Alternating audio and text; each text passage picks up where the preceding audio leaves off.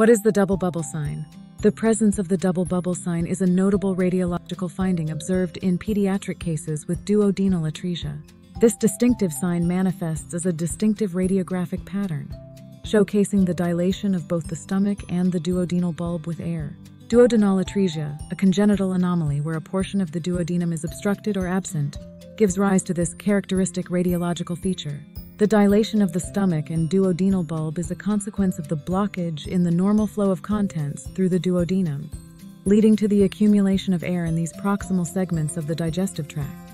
Recognizing the double bubble sign becomes crucial for clinicians and radiologists in diagnosing duodenal atresia, as it serves as a key indicator of the obstruction in the duodenal region.